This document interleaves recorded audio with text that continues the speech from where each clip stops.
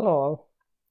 So if you are using some sort of window manager and you wanted to have a taskbar along with your window manager, you can use a package called Tint2. It's available in most Linux distribution default repos. So you can open up your favorite terminal and you can run sudo apt install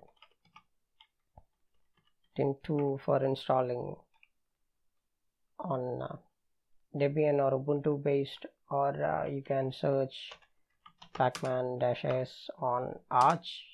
You can do that, followed by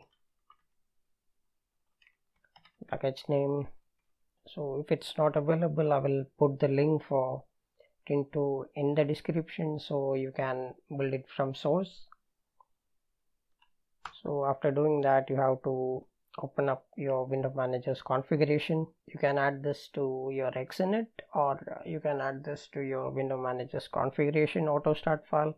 So I'm using Openbox over here, so I'm going to cd into .config followed by Openbox, and if I use vim to open up auto start file, I can add this line sleep 2 seconds and add Tint2, and I can send it to background using the ampersand. So this is going to give me access to this bar which you are seeing at the bottom. So that is Tint2. So I'm going to exit out of my terminal, close that one also. So you can, like, by default it's going to have it's going to install two packages, so Tint2 and the Tint2 configuration. Let me open up terminal. So tint2.conf, you can see, like, let me increase, so you can see that the Tint2 conf. So if you open that up, it's the Tint2 configurator. So here you can choose whichever style theme you want. So this is like, if you see this one, this is dark, so can change that to something transparent. So for that I can use that.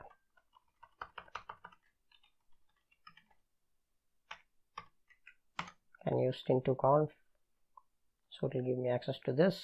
So if I select this one and double click it, I have more options to customize how my taskbar looks like. So I can change the appearance, so don't worry about the errors going on in the background. So you can do gradient, you can do backgrounds, you can set custom backgrounds, you can set panel items. So here you can choose what you want inside your panel. So if you don't want to see the battery status over here, you can remove that and hit apply and hit OK. And now you can, like, select your theme and make default, so it's going to make changes. Now you have it. So that is Tint2, an application or a package used for having access to a taskbar inside your window manager. So I hope this one was helpful. I hope you all have a wonderful day.